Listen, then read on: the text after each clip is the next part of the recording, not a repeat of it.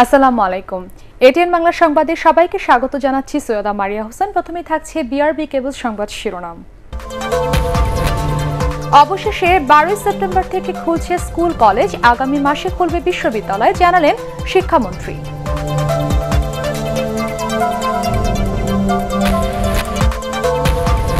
এখনই 18 বছরের কম বয়সীদের টিকা দেয়া হবে না, জানালো স্বাস্থ্য অধিদপ্তর।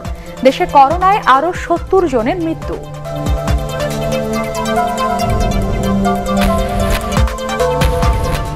বিদেশি শত্রুর আক্রমণ প্রতিহতে সশস্ত্র বাহিনীকে সব ধরনের প্রস্তুতি রাখার নির্দেশ প্রধানমন্ত্রীর।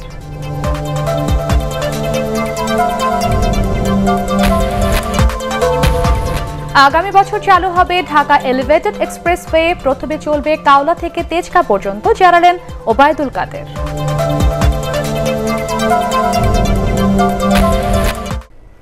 শুনছিলেন বিআরবি কেবল সংবাদ শিরোনাম। এবারে বিস্তারিত। আগামী 12 সেপ্টেম্বর খুলছে সারা দেশের সব স্কুল কলেজ, তবে একসাথে সবার ক্লাস নেওয়া হবে না। এসএসসি, এইচএসসি এবং পিইসি পরীক্ষার্থীদের প্রতিদিন ক্লাস হবে। আপাতত অন্য সবার ক্লাস হবে সপ্তাহে একদিন। সচিবালয় আন্তঃ মন্ত্রণালয়ের সভা শেষে এসব সিদ্ধান্তের কথা জানান শিক্ষামন্ত্রী ডাক্তার দীপুমণি। মাহবুব কবির চপলের রিপোর্ট।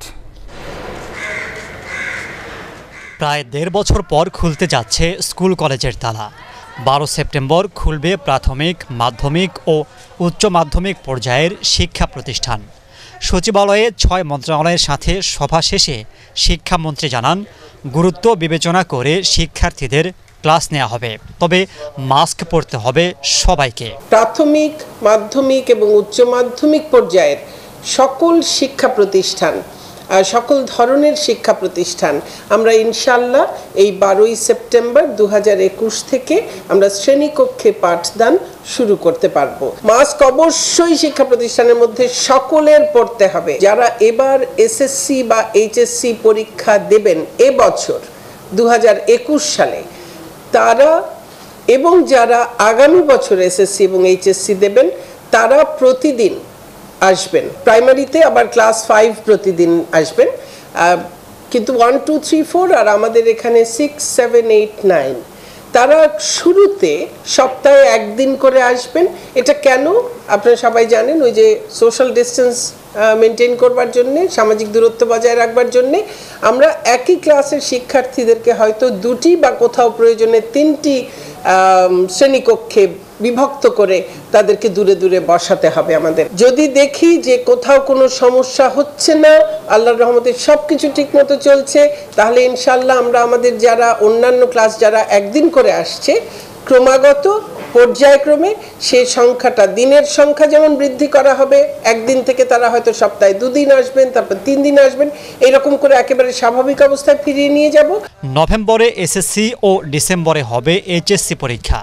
পিইসি, জেএসসি সহ বার্ষিক পরীক্ষা নেওয়ার প্রস্তুতি আছে বলেও জানান শিক্ষামন্ত্রী। জেএসসি, জেডিসি, পিইসি এই পরীক্ষাগুলো নেবার সার্বিক প্রস্তুতি আমাদের নেওয়া থাকবে। এসএসসি, এইচএসসি যদি আমরা নিতে পারি, বার্ষিক পরীক্ষা তো কোনো তাহলে বিষয় নয়। অক্টোবরে বিশ্ববিদ্যালয় খোলার কথা বলা হলেও দিনক্ষণ চূড়ান্ত হয়নি। শিক্ষামন্ত্রী জানান, কোথাও শিক্ষার্থীদের করোনার সংক্রমণ বাড়লে সেই প্রতিষ্ঠান বন্ধ করে দেওয়া হবে। কারণে বন্ধ করে দেবার প্রয়োজন হয়। মাহবুব কবির চপল, এটিএন বাংলা, ঢাকা। সিদ্ধান্ত নেব। 18 বছরের কম বয়সীদের আপাতত ভ্যাকসিন দেওয়া হচ্ছে না। অনলাইন ব্রিফিংয়ে স্বাস্থ্য অধিদপ্তরের করোনা টিকা বিষয়ক কমিটির সদস্য সচিব ডাক্তার শামসুল হক জানিয়েছেন, আগামীতে নির্দেশনা পেলে বিষয়টি নিয়ে পরিকল্পনা সাজানো হবে। এদিকে করোনা ভাইরাসে দেশে আরও 70 জনের মৃত্যু হয়েছে, নতুন শনাক্ত 2430 জন। ইমদাদুল্লাহ বাবুর রিপোর্ট। দেশে করোনা ভাইরাসের প্রকোপ কমায় 12 সেপ্টেম্বর থেকে খুলছে স্কুল কলেজ, কিন্তু টিকা না দিয়ে শ্রেণীকক্ষে শিক্ষার্থীদের সশরীরে ক্লাস নেওয়া হলে সংক্রমণ ছড়ানোর শঙ্কা থেকেই যাবে, এমন উদ্বেগ বিভিন্ন মহলের। শনিবার স্বাস্থ্যমন্ত্রী জাহিদ মালেক জানিয়েছিলেন, 12 বছরের বেশি বয়সী শিক্ষার্থীদের ফাইজার ও মডার্নার টিকা দেওয়ার পরিকল্পনা রয়েছে সরকারের।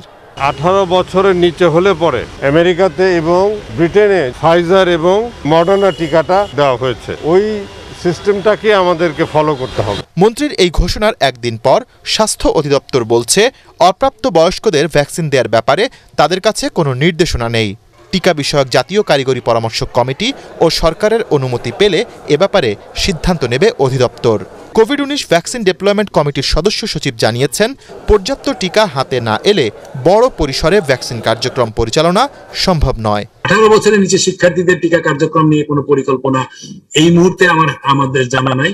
তবে এটা নিয়ে সরকার যেহেতু চিন্তা করছেন, ভবিষ্যতে যদি কোনো পরিকল্পনা আসে সেটা আপনাদেরকে জানাতে পারবো। এদিকে স্বাস্থ্য অধিদপ্তরের সংবাদ বিজ্ঞপ্তিতে জানানো হয়েছে, গত 24 ঘন্টায় দেশে 25,000-এরও বেশি মানুষের নমুনা পরীক্ষা করে 2,430 জনের করোনা শনাক্ত হয়েছে। মারা গেছেন আরও 70 জন। সংক্রমণের হার 9.66%। ইমদাদুল্লাহ বাবু, ATN বাংলা, ঢাকা। বহিঃশত্রুর আক্রমণ থেকে দেশের স্বাধীনতা ও সার্বভৌমত্ব রক্ষায় সশস্ত্র বাহিনীকে সবসময় প্রস্তুত থাকার নির্দেশ দিয়েছেন প্রধানমন্ত্রী শেখ হাসিনা। নৌ ও বিমান বাহিনীর প্রথম পর্বে নির্বাচনী পর্ষদ সভায় ভার্চুয়ালি যুক্ত হয়ে তিনি এ নির্দেশ দেন। এসবে নৌ ও বিমান বাহিনীতে দক্ষরা যাতে পদোন্নতি পায় সে বিষয়ে বিশেষ খেয়াল রাখার কথা বলেন প্রধানমন্ত্রী। বিস্তারিত আপেল মাহমুদের রিপোর্টে। নৌ ও বিমান বাহিনীর সদর দপ্তরে অনুষ্ঠিত হয় প্রথম পর্বের নির্বাচনী পর্ষদ। গণভবন থেকে ভার্চুয়ালি যুক্ত হয়ে নির্বাচনী পর্ষদের উদ্বোধন করেন প্রধানমন্ত্রী শেখ হাসিনা। এ সময় উদার পররাষ্ট্র নীতির কথা উল্লেখ করে তিনি বলেন, যুদ্ধ চাই না, তবে প্রস্তুত থাকতে হবে। আমরা যুদ্ধ চাই না, আমরা শান্তি চাই, কারণ শান্তি ছাড়া কোনো দেশের উন্নতি করা সম্ভব না। যুদ্ধ ধ্বংস ডেকে আনে, আমরা ধ্বংসের পথে যেতে চাই না। কিন্তু কেউ যদি আক্রমণ করে, তো বহিঃশত্রু আক্রমণ থেকে দেশকে রক্ষা করার সব রকম প্রস্তুতি আমাদের থাকতে হবে। সম্পদের সীমাবদ্ধতা সত্ত্বেও পদ্মা সেতু করে সরকার যোগ্যতার প্রমাণ দিয়েছে বলেও জানান প্রধানমন্ত্রী। পদ্মা সেতু নিয়ে একটা মিথ্যা অভিযোগ ওয়ার্ল্ড ব্যাংক আমাদের বিরুদ্ধে নিয়ে আসে, যেটা আমি চ্যালেঞ্জ করি এবং আমি সিদ্ধান্ত নিই যে তাদের অর্থ ছাড়াই আমাদের নিজস্ব অর্থায়নে পদ্মা সেতু আমরা নির্মাণ করব। আমি একটা কথা বলতে পারি যে এই একটা সিদ্ধান্ত সারা বিশ্বে কিন্তু বাংলাদেশের মর্যাদাটাকে উন্নত করেছে। অনেক ক্ষেত্রে দেখা যায় যে অনেকে দেখবেন যে কর্তব্য পালনে অনেক দক্ষতার পরিচয় দিতে পারে, তো তারা যেন অবহেলিত না হয় সেদিকটাও আপনারা বিবেচনা করবেন। অনুষ্ঠানে নৌবাহিনীর প্রধান অ্যাডমিরাল মোহাম্মদ শাহিন ইকবাল এবং বিমান বাহিনীর প্রধান air chief marshal Sheikh Abdul Hannan প্রধানমন্ত্রীকে ধন্যবাদ জানিয়ে স্বাগত বক্তব্য রাখেন। নির্বাচনী পরিষদের মাধ্যমে নৌবাহিনীতে ক্যাপ্টেন থেকে কমোডর, কমান্ডার থেকে ক্যাপ্টেন, লেফটেন্যান্ট কমান্ডার থেকে কমান্ডার পদবিতে এবং বিমান বাহিনীর গ্রুপ ক্যাপ্টেন থেকে এয়ার কমোডর, উইং কমান্ডার থেকে গ্রুপ ক্যাপ্টেন এবং স্কোয়াড্রন লিডার থেকে উইং কমান্ডার পদে পদোন্নতির সিদ্ধান্ত নেওয়া হবে। Apple Mahmud, ATN Bangla, Dhaka. আগামী বছর চালু হচ্ছে ঢাকা এলিভেটেড এক্সপ্রেসওয়ে। প্রথমে হযরত শাহজালাল আন্তর্জাতিক বিমানবন্দরের দক্ষিণে কাওলা থেকে তেজগাঁও পর্যন্ত এক্সপ্রেসওয়ে চালু হবে বলে জানিয়েছে সড়ক পরিবহন ও সেতুমন্ত্রী ওবায়দুল কাদের। রাজধানীর বনানীতে ঢাকা এলিভেটেড এক্সপ্রেসওয়ের নির্মাণ কাজ পরিদর্শন শেষে তিনি এসব কথা বলেন। আদিন সজীবের রিপোর্ট। স্বপ্নের মেট্রো রেল চলতে দেখেছে নগরের মানুষ। এই খুশির খবরের রেশ না কাটতেই আরেক স্বস্তির খবর। আগামী বছর চালু হচ্ছে ঢাকা এলিভেটেড এক্সপ্রেসওয়ে। 2022 সালে বিমানবন্দরের কাছে কাওলা থেকে তেজগাঁও পর্যন্ত এলিভেটেড এক্সপ্রেসওয়ের প্রায় 11 কিলোমিটার অংশ খুলে দেওয়ার কথা জানালেন সড়ক পরিবহন ও সেতুমন্ত্রী ওবায়দুল কাদের। আমি আশা করছি তেজগাঁও রেল স্টেশন পর্যন্ত আমরা ট্রাফিক চলাচলের জন্য মুক্ত করতে পারবো আগামী বছর। কাজের অগ্রগতি এখন তো ভালো, পেজ ভালো। এটা যখন ফিনান্সিয়াল প্রবলেম ছিল, funding problem, this project was running short of fund, তখন প্রবলেম ছিল, এখন সেই প্রবলেম নেই। হযরত শাহজালাল আন্তর্জাতিক বিমানবন্দরের দক্ষিণে কাওলা থেকে শুরু করে কুড়িল, বনানী, মহাখালী, তেজগাঁও, মগবাজার, কমলাপুর, সায়দাবাদ, যাত্রাবাড়ি, ঢাকা চট্টগ্রাম মহাসড়ক, কুতুবখালী পর্যন্ত মূল এলিভেটেড অংশের দৈর্ঘ্য প্রায় 20 কিলোমিটার আর র্যাম্পসহ মোট দৈর্ঘ্য 47 কিলোমিটার। পুরো প্রকল্পের সার্বিক অগ্রগতি 30.50 ভাগ। কোনো সংঘর্ষ হবে না, তাদের সাথে আলোচনা করেই আমরা নকশা পরিবর্তন প্রয়োজনে যদি কোনো অ্যালাইনমেন্টের প্রয়োজনে কোনো কিছু পরিবর্তন করতে হয় সেটা তো করবো, কথা হলো সেটা রেলের সাথে আলাপ আলোচনা করে আমরা সিদ্ধান্ত নেব। 3 ধাপে প্রকল্পের কাজ চলছে। প্রথম ধাপে কাউলা থেকে বনানী পর্যন্ত 8 কিলোমিটার কাজের অগ্রগতি 66.25 ভাগ। দ্বিতীয় ধাপে বনানী থেকে মগবাজার রেল ক্রসিং পর্যন্ত 6 কিলোমিটারের অগ্রগতি 21.5 ভাগ। আর তৃতীয় ধাপে মগবাজার থেকে ঢাকা চট্টগ্রাম মহাসড়কের কুতুবখালী পর্যন্ত অগ্রগতি 2.33 ভাগ। আদ্দিন সজীব, ATN বাংলা, ঢাকা।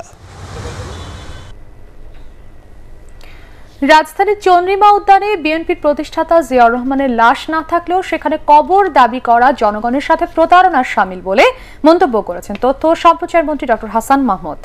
তার মতে এর মাধ্যমে বিএনপি ইসলাম বিরোধী কাজ করছে। রাজধানীর মিন্টো রোডের সরকারি বাসায় সাংবাদিকদের সাথে মতবিনিময়কালে হাসান মাহমুদ এসব কথা বলেন। তারা যেহেতু দাবি করছে, তারা প্রমাণ করুক যে সেখানে জিয়াউর রহমানের লাশ আছে, সেটি প্রমাণ করুক। সেই লাইনে তো তারা কখনো হাঁটে না।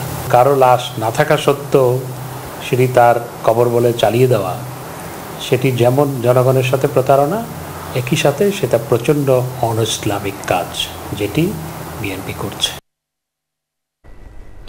সাবেক অর্থমন্ত্রী সাইফুর রহমান ছিলেন বাংলাদেশের আধুনিক মুক্তবাজার অর্থনীতির রূপকার। তিনি সব সময় দেশের মানুষের ভাগ্য পরিবর্তনে কাজ করেছেন। খাদ্যের বিনিময়ে শিক্ষা পদ্ধতি প্রণয়ন করে যেমন প্রাথমিক শিক্ষায় যুগান্তকারী পরিবর্তন এনেছিলেন, তেমনি মধ্য আয়ের দেশ তৈরির ভিত্তিও রচনা করেছিলেন তিনি। সাইফুর রহমানের দ্বাদশ মৃত্যুবার্ষিকী উপলক্ষে ভার্চুয়াল স্মরণ সভায় বিএনপি নেতারা এসব কথা বলেন।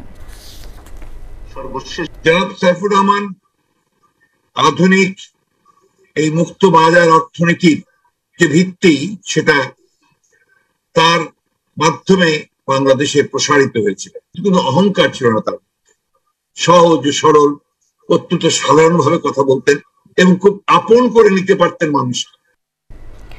গণমাধ্যম সহ সব ধরনের প্রচার মাধ্যমে ব্যক্তিগত, বিশেষ করে নারী চরিত্র সম্পর্কিত প্রতিবেদন, ভিডিও এবং ছবি প্রচার বন্ধের নির্দেশনা চেয়ে করা রিট খারিজ করে দিয়েছে হাইকোর্ট। বিচারপতি মুজিবুর রহমান মিয়া ও বিচারপতি কামরুল হোসেন মোল্লার ভার্চুয়াল বেঞ্চ এ আদেশ দেয়।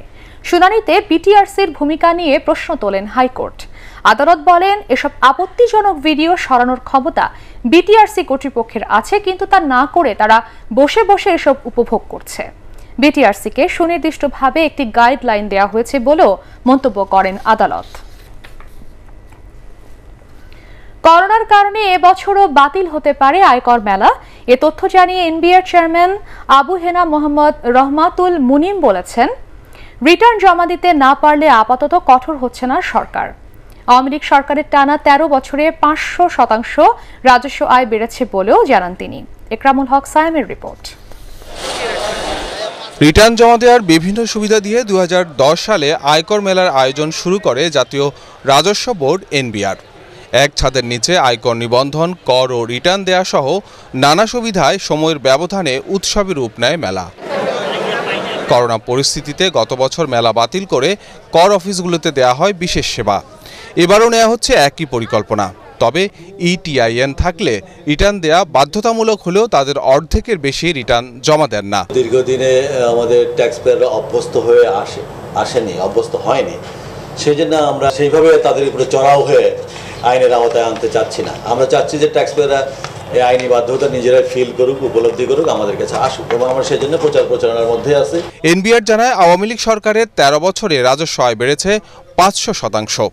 করোনার মধ্যেও গেল অর্থ বছরে প্রবৃদ্ধি ছিল সর্বোচ্চ। তবে দেশের জিডিপির তুলনায় কর আদায়ের হার 9% কম।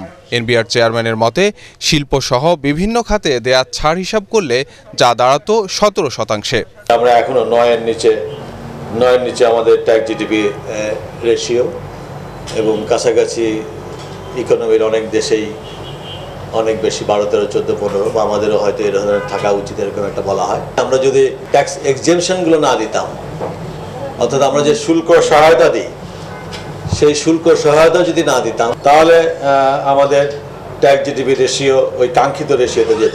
এনবিআর চেয়ারম্যান আরও জানান, খুচরা ভ্যাট আদায়ে ভালো সাড়া মিলছে। এ বিষয়ে জনগণকে উৎসাহিত করতে লটারির আয়োজন করলেও ভ্যাট রসিদ সংরক্ষণ না করায় পুরস্কার দেয়া যাচ্ছে না বেশিরভাগকে। ইকরামুল হক সায়েম, ATN বাংলা, ঢাকা। স্থানীয় চাহিদার ৭০% পোশাকের যোগান আসে কেরানীগঞ্জের কারখানা থেকে। মহামারী কাটিয়ে আবারও ব্যস্ততা বেড়েছে সেখানে। তবে ন্যায্য মজুরি না পাওয়ার অভিযোগ কর্মীদের। উদ্যোক্তারা বলছেন করোনায় এই শিল্পের ব্যবসা কমেছে 50%। নতুন করে লকডাউন না হলে 2 বছরের ক্ষতি অনেকটাই কমিয়ে আনা সম্ভব হবে বলেও মনে করেন তারা। শারফুল আলমের রিপোর্ট। দেশের অভ্যন্তরীণ চাহিদার সিংহভাগ পোশাক উৎপাদন হয় কেরানীগঞ্জের এসব কারখানায়। দেশব্যাপী পোশাকের যে চাহিদা তার 70% যায় এখান থেকে। করোনা মহামারীতে গত 4 ঈদ ও 2 নববর্ষে কারখানা বন্ধ থাকায় লোকসানে পড়তে হয় এখানকার 8000 কারখানাকে। এসব কারখানায় কাজ করেন প্রায় 3 লাখ শ্রমিক। সংকট কাটিয়ে ছোট ছোট এসব কারখানায় নতুন করে আবারও উৎপাদন শুরু হয়েছে। নতুন করে যে শুরু করছি এতে তেমন লাভবান না, সফলতা পাইতেছি না। আগের থেকে কাজ এখন বেশি, কারণ এখন সিজনের শুরু থেকে কাজ একটু বেশিই থাকে। 10 থেকে 12 ঘন্টা কাজ করে সপ্তাহ শেষে শ্রমিকরা যে মজুরি পান তা প্রয়োজনের তুলনায় অপ্রতুল। জীবনযাত্রার ব্যয় বাড়ায় এখন মজুরি বাড়ানোর দাবি কর্মীদের। অভিযোগ রয়েছে এসব কারখানায় মানা হয় না শ্রম আইনও। তো মাস শেষে যে হিসাবটা হয় ওই হিসাবটা মনে করেন 10 থেকে 12,000 টাকা ইনকাম হয়, ঠিক আছে। এতে মনে করেন নিজের ফ্যামিলি, বাপ মা লয়া, বউ বেটি লয়া চলতে খুবই কষ্ট। শ্রম মন্ত্রণালয়ের মাননীয় প্রতিমন্ত্রী উনি সরাসরি নির্দেশনা প্রদান করেছেন কলকারখানা পরিদর্শন অধিদপ্তরকে। তারা একটা অ্যাসেসমেন্ট করতেছে, এটার উপরে ফার্দার আমরা একটা অ্যাকশন প্ল্যান তৈরি করব। সেটার উপরে কেরানীগঞ্জের শ্রমিক পরিবেশ, শ্রম আইন ইমপ্লিমেন্টেশনের জন্য আমরা কাজ করে যাচ্ছি। করোনার আগে কেরানীগঞ্জের কারখানাগুলো থেকে মাসে 100 কোটি টাকার পোশাক বিক্রি হতো।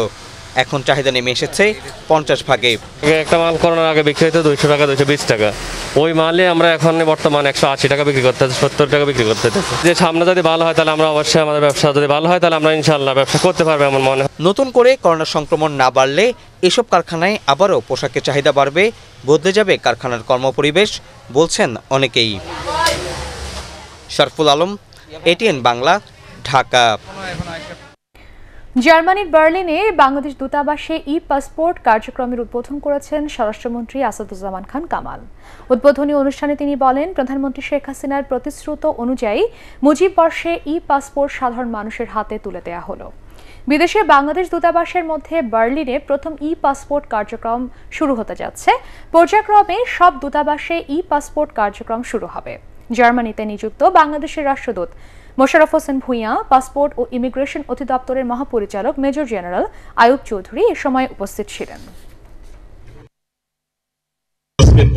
ধীরে ধীরে প্রত্যেকটা এমবেসি থেকে আগে যেভাবে আমরা MRP চালু করেছিলাম ঠিক সেইভাবে ই পাসপোর্টটি আমাদের প্রত্যেকটা এমবেসি থেকে আমরা সেইভাবে যে জায়গায় এই সুবিধাগুলি রয়েছে সেই জায়গা থেকে আমরা চালু করব। আজকে জার্মান থেকে আমরা এটা শুভ উদ্বোধন ঘোষণা করলাম। ভিয়েনায় অনুষ্ঠেয় উইমেন স্পিকার্স অফ পার্লামেন্টের ত্রয়োদশ সামিট, স্পিকার্স অফ পার্লামেন্টের ৫ম কনফারেন্স এবং কাউন্টার টেরোরিজমের প্রথম বৈশ্বিক সংসদীয় সামিটে অংশ নিতে অস্ট্রিয়ায় গেলেন speaker doctor Shirin Sharmin Chowdhury. Inter parliamentary ইউনিয়নের উদ্যোগে এবং জাতিসংঘ ও অস্ট্রিয়ান পার্লামেন্টের সহযোগিতায় আগামীকাল থেকে 8 সেপ্টেম্বর পর্যন্ত সামিট এবং কনফারেন্স সমূহ অনুষ্ঠিত হবে। এতে স্পিকারের নেতৃত্বে সংসদ সদস্য বদরুদ্দোজা, মোহাম্মদ ফরহাদ হোসেন, রুমানা আলী এবং গ্লোরিয়া ঝর্ণা সরকার অংশগ্রহণ করবেন। ঢাকা বিশ্ববিদ্যালয়ের গণযোগাযোগ ও সাংবাদিকতা বিভাগের শিক্ষক সামিয়া রহমানের পদোন্নতির সিদ্ধান্ত কেন অবৈধ নয় তা জানতে চেয়ে রুল জারি করেছে হাইকোর্ট। আগামী 4 সপ্তাহের মধ্যে ঢাকা বিশ্ববিদ্যালয়ের উপাচার্য সহ সংশ্লিষ্টদের রুলের জবাব দিতে বলা হয়েছে। একই সাথে সামিয়া রহমান সংক্রান্ত সব নথিও তলব করেছে আদালত। আগামী 21 দিনের মধ্যে সব নথি হাইকোর্টে জমা দিতে বলা হয়েছে। বিচারপতি ইনায়েতুর রহিম ও বিচারপতি মোস্তাফিজুর রহমানের ভার্চুয়াল বেঞ্চ এ আদেশ দেয়। গবেষণা জালিয়াতির দায়ে গত 28 জানুয়ারি ঢাবির সিন্ডিকেট সভায় সহযোগী অধ্যাপক সামিয়া রহমানের পদোন্নতি করে সহকারী অধ্যাপক করা হয়। ফেনীর পরশুরামে সাতকুচিয়া গ্রামে এক গৃহবধূর শরীরে অ্যাসিড নিক্ষেপ করেছেন তার শ্বশুর বাড়ির লোকজন। পুলিশ জানায় খালেদা ইসলাম অমি নিজ ঘরে শুয়েছিলেন। এ সময় তার স্বামীর ফুফাতো ভাই সহ আরেকজন জানালা দিয়ে অ্যাসিড ছুঁড়ে মারেন। এতে তার হাত, মুখ এবং চোখ ঝলসে যায়। পরে খালেদা ইসলামকে ফেনীর স্থানীয় হাসপাতালে প্রাথমিক চিকিৎসা দিয়ে ঢাকায় বার্ন ইউনিটে স্থানান্তর করা হয়। ফেনীর পুলিশ সুপার খন্দকার নুরুন নবী জানান, এই ঘটনায় এরই মধ্যে 2 জনকে গ্রেফতার করা হয়েছে। আল আরাফা ইসলামী ব্যাংক অর্থ সংবাদ।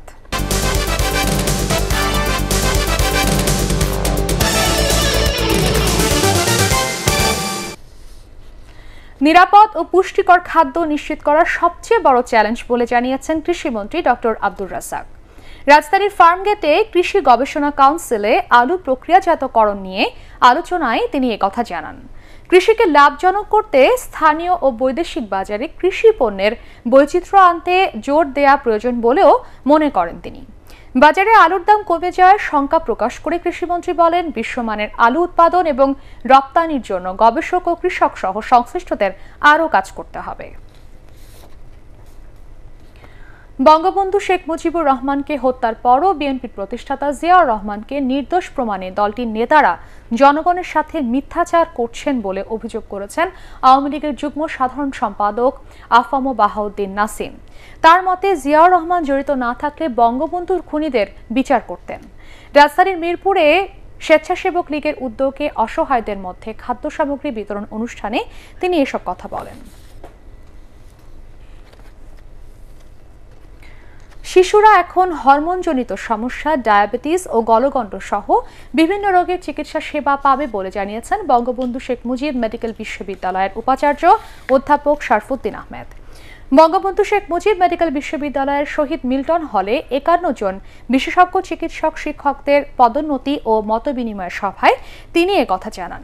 এসবে 9 জন অধ্যাপক, 18 জন সহযোগী অধ্যাপক এবং 24 জন সহকারী অধ্যাপককে পদোন্নতি দেয়া হয়। পার্টেক্স খেলার খবর।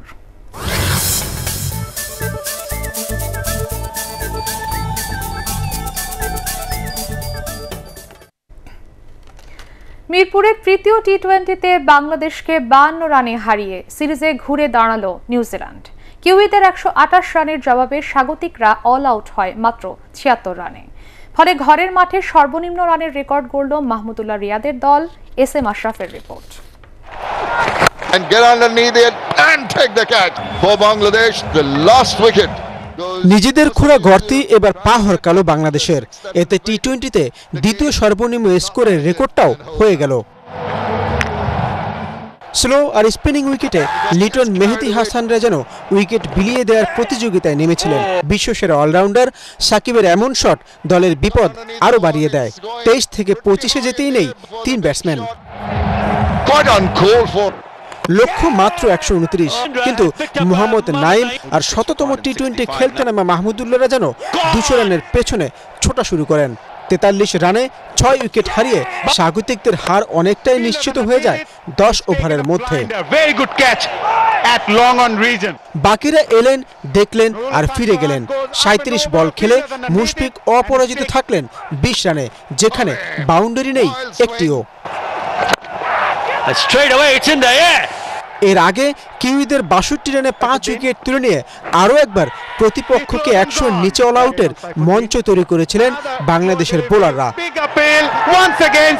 কিন্তু ষষ্ঠ উইকেটে 66 রানের জুটি গড়ে দলকে বিপদ থেকে উদ্ধার করার পাশাপাশি স্বাগতিকদের চ্যালেঞ্জিং স্কোর এনে দেন হ্যান্ডি নিকোলস এবং টম ব্ল্যান্ডেল। কেউ দেখে শেখে আর কেউ শিখেও ভুলে যায়। আগের 2 ম্যাচে হারা নিউজিল্যান্ড যেন জানান দিল তারা এই উইকেটে খেলার কৌশলটা শিখে ফেলেছে। S M Ashraf, ATN Bangla, Dhaka. সঠিক সময়ে জুটি গড়তে ব্যর্থ হওয়ায় নিউজিল্যান্ডের কাছে তৃতীয় টি-20তে হারতে হয়েছে বলে মনে করেন বাংলাদেশ অধিনায়ক মাহমুদুল্লাহ রিয়াদ। তবে ম্যাচ পরবর্তী প্রতিক্রিয়ায় চতুর্থ ম্যাচেই ঘুরে দাঁড়ানোর আশাবাদ ব্যক্ত করেন তিনি। অন্যদিকে এখনও নিজেদের সেরাটা দিতে পারেননি বলে জানিয়েছেন কিউই অধিনায়ক Tom Latham. Definitely, I think it's still we're on the far side. Still 2 games to go. Hopefully, we would like to win the next game and hopefully try to win the series. We knew it was going to be tough, but we just got to find a way in these conditions, and I feel like we're getting better and better at that the more we play in these conditions. So I still feel like we've got a little bit left in the tank from a complete performance. So that's a positive sign for our side.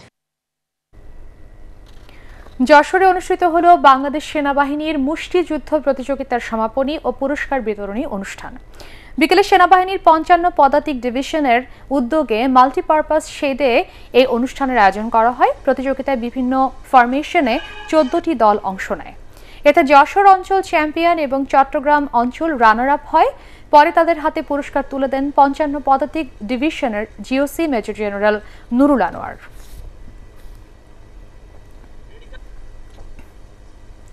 শেষ করার আগে BRB কেবল সংবাদ শিরোনাম আরও একবার। অবশেষে ১২ September থেকে খুলছে স্কুল কলেজ, আগামী মাসে খুলবে বিশ্ববিদ্যালয়, জানালেন শিক্ষামন্ত্রী।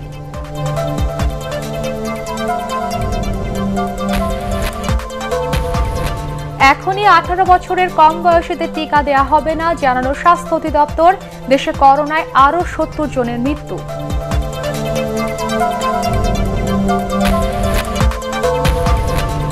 বিদেশি শত্রুর আক্রমণ প্রতিহতে সশস্ত্র বাহিনীকে সব ধরনের প্রস্তুতি রাখার নির্দেশ প্রধানমন্ত্রীর।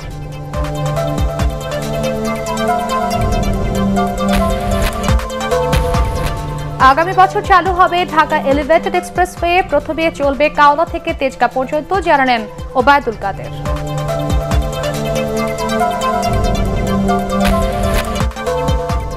পরবর্তী সংবাদ দেখার আমন্ত্রণ জানিয়ে এখনকার মতো শেষ করছি। করোনা ভাইরাস থেকে নিজেকে সুরক্ষিত রাখতে মাস্ক পরুন, বারবার হাত পরিষ্কার করুন। এটিএন বাংলার সংবাদ ইউটিউবে দেখতে ব্রাউজ করুন, youtube/ATN Bangla নিউজ। ধন্যবাদ সবাইকে।